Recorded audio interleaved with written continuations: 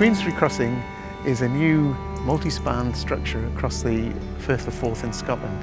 It forms a centrepiece of an £800 million investment that Transport Scotland are making to replace the existing road bridge. It's been designed very carefully to complement its neighbours.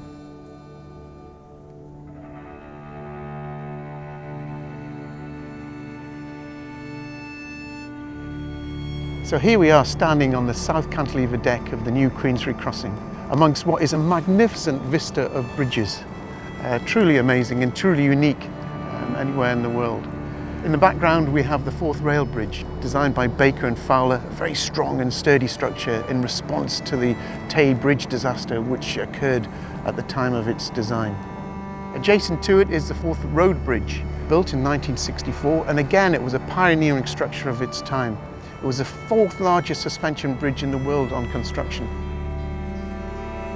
Following investigations in 2004, the cables were found to be corroding inside.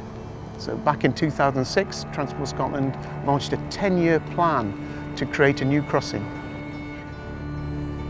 It's a crossing that will leave a lasting legacy for the people of Scotland, day-to-day users, visitors and tourists, and it will truly be an icon of beauty.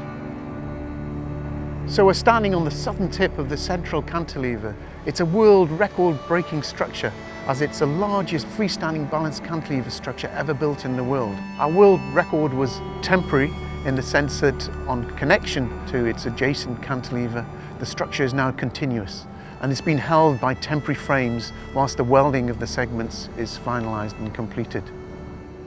The next major milestone on the project is to connect this cantilever to the north cantilever we can see in the background.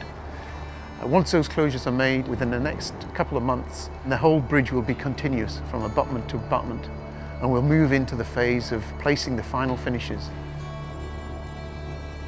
Ramboll are incredibly proud to have led the design joint venture over a period of 6 years on behalf of the contractors FCBC. The design joint venture being an amalgamation of Ramboll, Sweco and Leonhardt Andra and partners. From the beginning we've pushed the boundaries to develop a competitive, high quality and efficient design. At its peak, some 150 engineers work on this project from across the Ramboll Group, from Denmark, UK and India. A project of this scale requires a whole series of services which relate to the design of the foundations, the bridge's superstructure, which includes the steelwork within that, as well as the connecting roads and infrastructure, which all go to make this the feat of engineering it is. It is a world-class project. It's a 21st century addition to 3 centuries of bridge engineering across the Forth.